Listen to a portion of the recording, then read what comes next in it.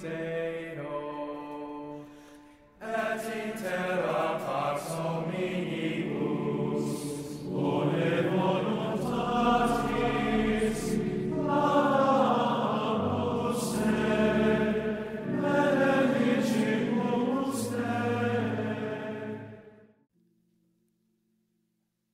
As soon as a man seriously seeks truth and goodness, little by little, instead of seeking himself in everything, instead of tending more or less consciously to make himself a center, man tends to seek God in everything, and to substitute for egoism love of God and of souls in Him.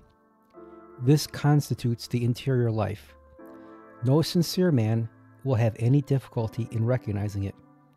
The one thing necessary, which Jesus spoke of to Martha and Mary in Luke chapter 10, consists in hearing the Word of God and living by it.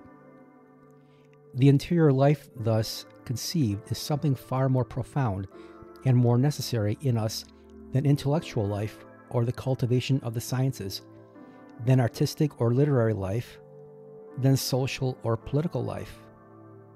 Many artists, literary men, and statesmen never rise above this level of purely human activity, which is, in short, quite exterior. Do the depths of their souls live by God? It would seem not. This shows that the interior life, or the life of the soul with God, well deserves to be called the one thing necessary, since by it we tend to our last end and assure our salvation.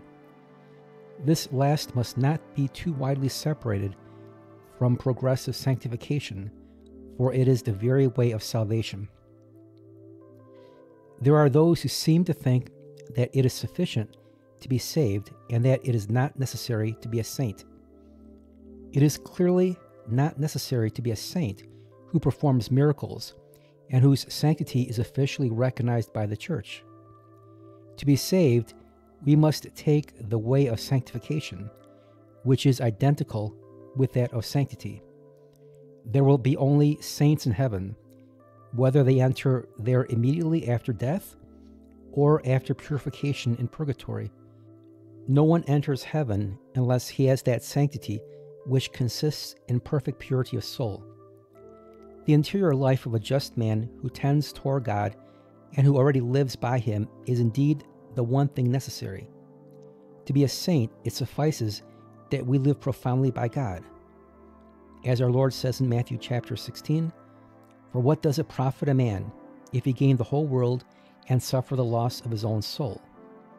If people sacrifice so many things to save the life of the body, which must ultimately die, what should we not sacrifice to save the life of our soul, which is to last forever? Ought not man to love his soul more than his body?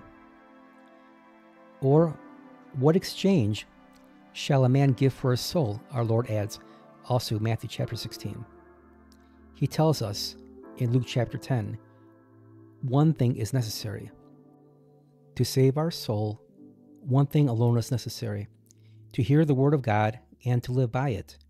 Therein lies the best part, which will not be taken away from a faithful soul, even though it should lose everything else.